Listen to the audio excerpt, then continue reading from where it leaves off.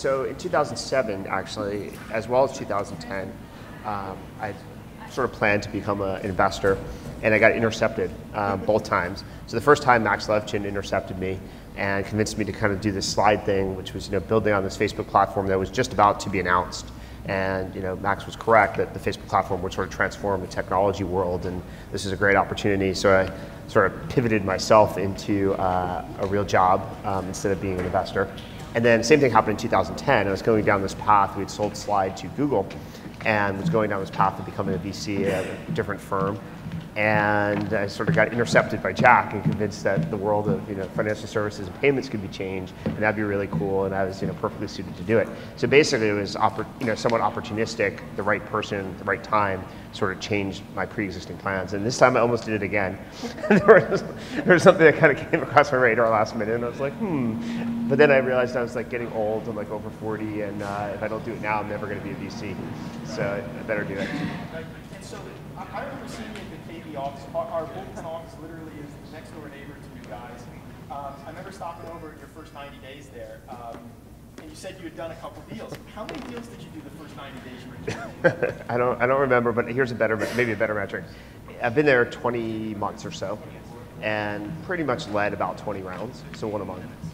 Now that's impressive. And the reason I'm impressed by that is how many times have you seen a partner join a firm that has your kind of resume, and they put them in the kids in the kiddie room for the first 12 months. I mean, you can keep the boy that you're in your firm, but you have to go do deals. Well, I think the only way to learn whether you're going to be an investor or not, and this is relevant angel investing as well as venture investing, is you actually have to invest. It's like playing the guitar. You can't read a book and say, I learned to play the guitar. You actually have to try to play some songs to be original. And so the only way to figure out whether anybody can do the job is to let them make investments. And if you handcuff them, you're never going to find out, for better or for worse, whether people are good investors. Right. But 20 deals, 20 months. I mean, if I had the luxury of one day hiring you, I would hope that you would do the same thing. That's what I'm saying. I mean, you bring him in, go do the deals. Yeah, it's the same thing. The famous. I know you're a sports fan as well, right? So it's like the famous, Jordan quote about all the shots you miss, and Gretzky. There's a whole bunch of things like that are similar. You can't make any money if you don't invest any money. You can't invest any money if you're afraid of losing the money. Got it. Well, look, tell me a little bit about what stage Khosla is investing at, because I must admit I'm even slightly confused about this. I know that you've got a big fund, but it seems like you invest a little earlier than some of the bigger funds. So tell me a little bit about that. So so we have two funds actually. We have what we call a seed fund, which is roughly $300 million, and a main fund, which is roughly $1 billion. And we invest out of both of them in parallel. The seed fund is basically designed for things where there's a lot of risk. It's very early, maybe pre-product. There's a technical breakthrough, but no clear market yet. There's an incomplete team. So we're willing to invest quite early, with no metrics, no product, et cetera. Sometimes there are metrics, sometimes there are products. But that fund has a higher risk profile than our main fund, which is more of a traditional venture capital fund. So we invest everywhere from seed to Series B in the traditional vocabulary. Very rarely will we invest in a Series C. That's pretty anomalous for us. I have made a couple investments that are later stage, but that's very, very rare. We want to be doing what used to be called venture capital, not growth capital. Right. It is kind of funny how I love how we have companies in our portfolio. It's the 6th or 7th institutional close, and then one of the big firms comes in, like Andreessen Horowitz, and they call it the Series A. I love that. And you know what? We're going to talk a lot about this. Actually, Duncan's going to be up next, giving a talk about this. The smart CEOs are gaming the system. That's true. They raise a little bit of money, do a rolling close, and if everyone gets the ego from calling it the Series A, even though it's the 7th close, what the hell? Let's take advantage. Well, there's a lot of misleading things that go on in venture. A lot of people will invest in late stage companies just to get a logo on their website, which we don't do. And I think the theory there is that entrepreneurs 5 years later won't remember who invested in the Series A of Twitter versus the Series D. And so it's intentionally trying to obfuscate and mislead. I think LPs are a little smarter and savvier, plus they have access to all that data. But entrepreneurs 5 years later don't remember. I just learned the other day, actually I didn't know this stat, that Vinod in his career has led at least 11 Series A's that were $1 billion or more outcomes. Wow. And I was like, wow, that's a hell of a lot. The Series A, is pretty hard to do that. And hopefully there's some more in the way. But fundamentally, that's really hard. But like when you look at someone's website, you don't see the differentiation. So a lot of it's investor-driven, not entrepreneur-driven. Although some entrepreneurs are very savvy as well about how to structure their financing for the best possible terms, the perceived momentum. But I think it's actually investors that are obfuscating more than entrepreneurs. Well, look, I just think that the structural imbalance between the small funds and the big funds has led to an overlay that the smart entrepreneurs are taking advantage of. That is true. I mean, it's anything else in life. When you have multiple options and you figure out how to play them against each other, it works out to your favor. Now, that said, I don't think optimizing for the economic terms is the right thing for any entrepreneur to do. I used to believe this as an entrepreneur who raised a lot of money, as an angel investor, as a independent board member. So this isn't just like a newfangled view of mine. Raising on economic terms is always the wrong thing to do.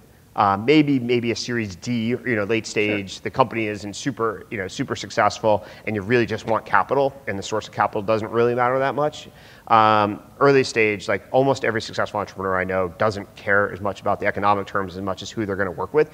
So to some extent, that overlap, is probably focused a little bit on the wrong thing. The entrepreneurs that are trying to play that game perfectly probably wind up with a optimal set of investors on the cap table. No, but what I'll say is this. I would say that the smart entrepreneurs are also gaming the ability to get those investors in. Oh, yeah, absolutely. Not only are they gaming the valuations, they're actually going down the stream and they're like, well, I would really love to get this guy into this deal. Yes. Well, I'll leave this open another 90 days and I'll twist his arm. And so the kind of rolling close, multiple stack notes is helping them get the right people at the table. That is true, especially for individual investors and smaller funds. I think for the larger funds, it's still a difficult proposition because, generally speaking, larger funds have kind of a minimum investment size, and if they don't, you may be able to talk them into investing below that, but then you're not going to get the support you really want and the virtues and the features of a large fund, which do exist.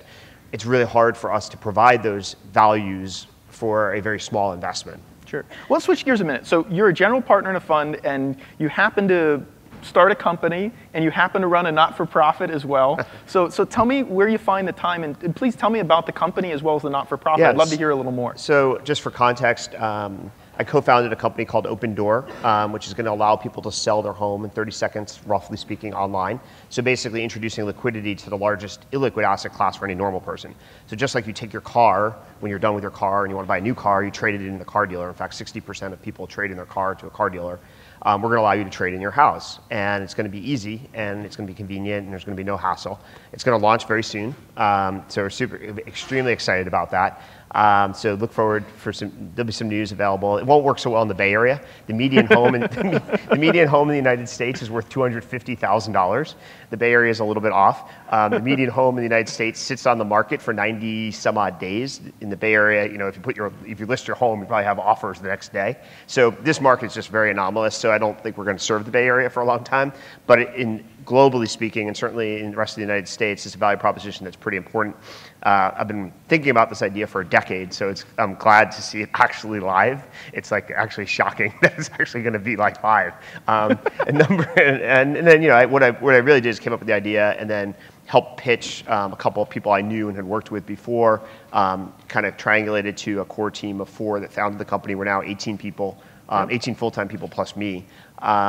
Then this nonprofit, I assume you're talking about Stellar, which is an interesting innovation in the cryptocurrency space. Got involved in that mostly because Stripe helped fund it to get it off the ground. I had some interest, and I'm involved in a little bit in Stripe, so got roped into that. It's going really well. I think we released some stats recently, but it's probably being used for roughly 20% as much as Bitcoin, which is pretty shocking considering this launched in October.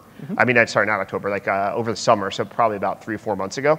And it really has about 20% of the transactions on a daily basis as Bitcoin. So there's a lot of innovation there. We'll see how it plays out over time. It's challenging to create a new, sort of alternative cryptocurrency platform from scratch, but it's doing really well. And then, I spend most of my time investing. So Open Door takes about a day a week. Hopefully it'll stay there. I'm kind of the executive chairman, and there's examples of that in our portfolio. There's also we have at LinkedIn, right? Yeah, we have Reed at LinkedIn. Peter Thiel was basically the co-founder of Palantir. Workday, is run by a general partner of Greylock. there's a lot of good examples. Oscar is a very successful company, hopefully successful company doing really well. And Josh is both effectively the CEO and running Thrive Capital. So there's a lot of good examples for this working. So we'll see. So talking about Bitcoin, you had a great quote in the summer in an article I was reading where you said that the early days of Bitcoin really remind you of the early days of PayPal. Some similarities. And so what were you getting at when you said that? Well, so we had these T-shirts. In fact, I still have one that is pristine. I've never worn at PayPal. So PayPal on the front and the back was like the new world currency. And that was the original vision of PayPal. Yep. The problem was like the reality sort of set in, and the vision was pretty good, but then there's all these people that didn't like the idea of a new world currency, from regulators to lawyers to government bureaucrats, and so they made our life miserable, and we sort of dumbed down the vision to be like successful as opposed to taking on the entire world. And there's probably enough changes now that it might be possible to build a new world currency. Also, people probably have learned from the mistakes of PayPal or the issues we ran into and created something that's more decentralized and has a lot of other features that make it more difficult to attack if you didn't like it. So it is sort of the second generation of the original PayPal vision. The thing when I think about the PayPal days and some of the mid-90s to early 2000 companies that started in the tech bust, for example, look at the founding team and early 10 employees you have at PayPal. Look at the 10 people name your favorite company started back then. One of the downsides of how cheap it is to start a company is how difficult it is to have these stellar founding teams and first hires. So now that you sit where you do at Khosla, how do you think about this and the kind of dilution that happens in the talent pool as a result of how cheap it is to start a company? So I'd make 3 points. First of all, Vinod taught me this expression when he joined the Square board, which is the team you build is the company you build.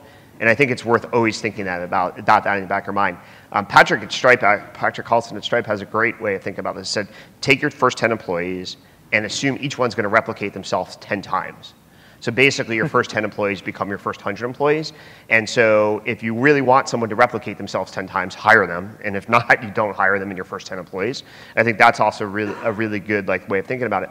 But the more macro point is, it is not necessarily just a good thing that lots of companies get funded and lots of people can start companies and found companies. Right. Because to build a real company, you need a critical density of talent that's sustained, that works together for a sustained period of time. And we did have that at PayPal. We had the luxury of the fact the rest of the economy here in the United States collapsed. So roughly 90% of everybody we gave an offer to at PayPal accepted it.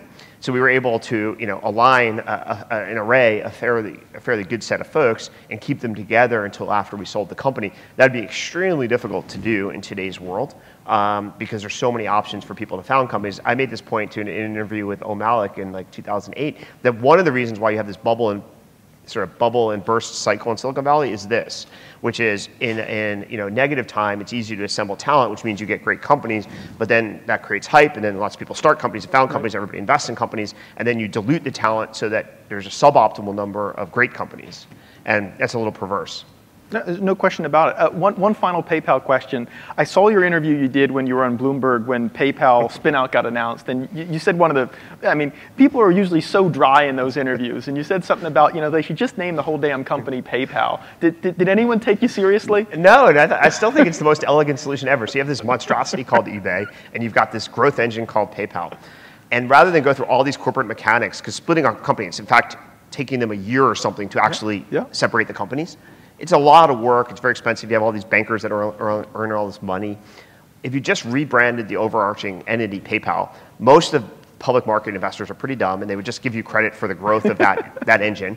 And then 2 years later, you just spin off this eBay thing, and no one pays attention, and you just dump it on the side. And all you have to do is change the logos and T-shirts, and everybody's happy, and you save all this time and money, and you can get back to executing. So nobody's doing any work at PayPal. I can guarantee you there's nobody doing any work at PayPal. All they're worried about is how to split off this company, how they're going to get compensated, what their role is going to be, what their title is going to be. Right. Meanwhile, Stripe's just dominating.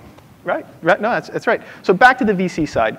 One of the things I like about investing with you, I've had the luxury of doing it as an angel before, and I don't think we've done one yet, Bullpen and Khosla, but you're not afraid to be contrarian. And I find it very funny that so many of our brethren in the venture world are completely herd animals. And Rich Melman, my partner in Bullpen, he puts it this way. He's like, well, they have a disk drive company, I need to have a disk drive company. They have a payments company. And it goes way back, Rich started Electronic Arts in '82, and the story's the same over and over. But you've not been afraid to go do the complete outlier crazy thing. So less about the company, but more about the category. So what are some contrarian things that got you excited? Wow. So I think that's right. I don't think in terms of categories, and I think that's useful. Like I saw a quote, Chris Dixon blogged last night, a quote from Mike Moritz about that. Like it's a lot like bird spotting. You're not looking for a flock, you're looking for the particular bird. Right. And I think that's true.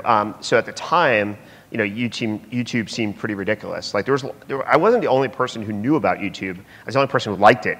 Lots of other people, including some people on stage later today, definitely knew about the company, knew about the launch of the company, and they just didn't want to invest in it. Same thing was true of Airbnb. I was the first person who liked the actual concept, which now makes tons of sense to lots of people. Even Palantir, like Joe Lonsdale tells a good story of like, I was the first non-founder that actually thought it was going to work. Everybody else is like, oh, that's terrible. Like, what an awful idea. Military selling, you don't want to do that. So like, you want to find these things, and the good thing is it's more psychologically satisfying. Like, truthfully, like the hot companies that some of the ones you've invested in, some of the ones I've invested in, they were going to the moon, and whether we contributed our money or not didn't really matter. Yep. The ones that are actually rewarding are the ones where nobody else wanted to invest at the time. And you give them the first check, and then all of a sudden other people might be interested, or you give them the only check. Those are the ones when they work are really rewarding, both to the entrepreneur because they know like it was a very fine line between success and failure, and also to you, you feel like actually you doing this actually made a difference. Joining a super hyped round as a $50,000 or $100,000 angel investor doesn't really make much of a difference in the grand scheme of things. It's it's good, but it doesn't change the outcome. Changing the outcome is the cool thing, and so you have to find some pretty anomalous, ugly-looking things to be in that case. Yeah, and my personal favorite part of that is when you then get the phone calls once the company's hot and they go, why didn't you show me that deal? I mean, and that phone call never stops being fun to get, actually, because you're like, I did 6 times, if you remember. Here's the email. Would you like to see them? Forward. Yeah, here it is in 01 and 02 and 03. All right, 1 or 2 more questions, then we'll hit out to the audience. So obviously, we're at the post-seed conference. I know you know how we kind of saw this world unfolding where the micro guys are buying options cheaply and the big funds are piling money in. Here's the count we have. It went from 20 institutional seed funds to 185 over the past 5 years. That's our best count. And it went from 900 traditional funds to 90 over the last decade. Just amazing. Right. I mean, the whole flip of that world is crazy. Just love to get your thoughts on that and if that affects your life where you sit. That's a good question. I don't know if we think about it that way. I mean, we certainly see the proliferation of micro funds, and we definitely think that there's a smaller number of macro funds that actually matter. Like I counted once, like how many VCs do we really, on a regular basis encounter either as a co-investor in some round or a competitor alternative option for us, and it felt more like there was 20 than like 90. Right. And maybe that's slightly small, but like that's about the size of the traditional venture industry. Is there's 10 to 30 funds, let's say, that actually very actively matter, and so it's small. And on the other hand, you see this explosion of everybody can become a founder now. Yep. Everybody can be a VC, and you raise your first fund, and there are disadvantages of that to entrepreneurs, and there's advantages. The easy advantage is if this profile of micro investors is willing to fund things that large VCs are not, that's great. It's not clear to me that that's true. Like certainly not clear compared to, let's say, us, because we do take a lot of risk and invest in some things that look, as I always say, from the sublime to the ridiculous, and it's not obvious which ones are which when we invest. Right. But if it really does create new investment opportunities, and people who run those funds are applying different criteria, that's awesome. But if it's just another version of what a large VC would invest in, I'm not sure it's healthy at all. And I can't easily discriminate what actually is going on. Because you do see microfunds that want the same damn metrics, the same cohort curves, that a traditional VC would ask for. Sometimes actually they want more because it's a bigger fraction of their fund, or it's more risky for them to invest than it is for me to invest $1 million. So they apply more diligence and hence more scrutiny and hence fund less radical things than we might do. Right. Actually, I'm going to make one comment on that, but if someone wants to get up to the microphone to ask Keith a question or two, we'll do that. My one comment on that is the following. Some of the really good super angel institutional funds have been very happy with the proliferation of the non-institutional seed funds as well as the friends and family rounds, because they essentially underwrite a risk that they're no longer capable of doing. And institutional seed now doesn't mean seed anymore. It really kind of means first institutional money. But the good news about that as an entrepreneur is you have cheap sources of capital to get past that bar now, whereas it was like, come back when you have traction. Well, how do I get traction? Yeah, no, I think that's true. It depends on what you're trying to build. There's some companies like Open Door, my real estate company. without like $10 million plus, it just doesn't make any sense to even try it, because you have to actually buy homes and sell homes. And like to prove that you can do it accurately and model it accurately, you need some capital. Same thing like Elon's kind of companies. If you tried to do it on $400,000, you wouldn't get anywhere. So it depends upon what you're trying to build, but on a classic consumer company, maybe even a enterprise SaaS kind of company, you might be able to get enough, done with friends and family, angels, non-institutional money to have the traction that traditional investors want. Over here. Not sure it's on. There we go. You were talking about Bitcoin and PayPal, and I just was sort of curious. Obviously, one started as a company and one started as kind of a movement. And do you see that as material to the traction, the ability to get past the sort of regulatory barriers that you guys faced? Do you see other analogs in other industries where the same sort of, can you speak to that? Yeah, sure. So, I mean, the feature, it's probably a bug turned into a feature, which is the feature is nobody can shoot at you very easily. So when you're a company, it's very easy to shoot. Like if you don't like PayPal, you know where their address is. We try to hide it on our website, but eventually people figured it out. We didn't have a phone number listed. It used to drive my parents crazy. Like, there's no phone number. Are you sure you have a job like in a real company? And like, because everybody used their cell phones, which was radical back in 2000. But having a distributed, sort of movement makes it very difficult to just find an easy way to attack it. It doesn't mean you can't do it. I can think of various clever ways if I were nefarious and wanted to sort of destroy Bitcoin if I was a regulator. I can think of several effective ways to do it, but it's much more challenging.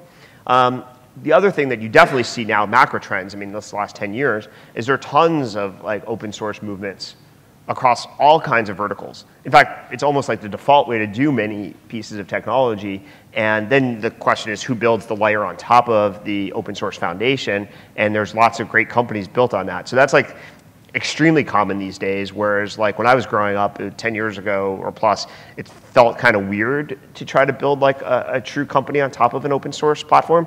Now that like 90% of the time, that's probably what we see is people building on open source one way or the other and capturing different value at different layers. So it's pretty normal. All right, last question. Hey, Josh Constantine from TechCrunch. I really liked your part about when it's in bad times, it's easy to hire, and then companies grow, hype builds, talent dilutes, and then the bubble bursts. In that cycle, specifically in the point when when there's a lot of hype going on, are there particular strategies you've seen that are successful for startups to recruit people that might have otherwise started their own company or picked a first role somewhere else instead of picking maybe a fifth role at your company? Like, how do you get those people to abandon those other options and go with you? Yeah, the people who thrive, I mean, there's no obvious secrets, but like, first of all, having a mission and being able to sell that mission is pretty important. The famous Peter Thiel quote about like how do you hire your 20th engineer or 20th employee is a pretty real question. Like it's easy to get your first, first 4 people. They're probably people you already know. But then how do you sell the vision, to the 20th person? So the people who thrive can do that really well, like both in terms of macro vision and impact, but micro vision about the company. Second thing is, I think you can hire people that are a little off central casting. It's like recruiting athletes, like I always talk about drafting players in baseball. Drafting players out of high school is really difficult to do well. And if you can find the talent and ability to do that, and I think Peter and Max both did that at PayPal extremely well. They both hired people who had no backgrounds in technology. Max hired his friends from the University of Illinois. Peter hired his friends from Stanford, combined the two, but they hired pretty well. And if you can do that, you can assess people that are not like central casting. You can get a critical density of talent. Third thing is you can make it a founder-friendly environment. So there are reasons why people become founders. Mostly it's because they're disruptive, like they can't be managed. And so they don't want to be managed. Like Peter started PayPal partially, in fact, ran it partially because he didn't want to work for anybody again. And so if you make an environment if you have an environment that's very process driven, you're going to alienate founder types, and whether you get them in the door or out, they're going to be out the door very soon. On the other hand, if you have an innovation-driven, permissionless innovation culture, and you have managers and executives who know how to, sort of thrive in that environment, it can be very attractive. I think Stripe has something like 20, 30 founders in their company. They have some stat that they actually publicize of what percentage of the companies actually founded a company before. And so they've created an environment that's attractive to ex-founders. And then you can do things like mentoring. So one of the things we did when I joined Square, Jack and I realized pretty early that when we were getting declines in offers, it was people going to found their own company. And so Jack asked me, well, what do we do about this? Because those are the people we really wanted. And I said, well, let's figure out how to mentor them. And so we put together a mentoring program where we said, if you spend 2 years with us, we will teach you a whole bunch of stuff. that actually will be useful when you start your own company. It's perfectly fine after 2 years to go do it. Like it's our challenge to keep this place interesting enough and growing fast enough that you don't want to leave. And if you want to leave and go start your own company, you'll be better prepared to be successful at it. So you can create an environment like that as well. And I think those are some techniques. Well, great, Keith. Thank you so much for kicking this off. I really appreciate your time. Great to see you. And I got a bottle of wine for you. Oh, Thank you for bread and sweet. butter. There, I know you need one. Thanks. Thank you. Awesome.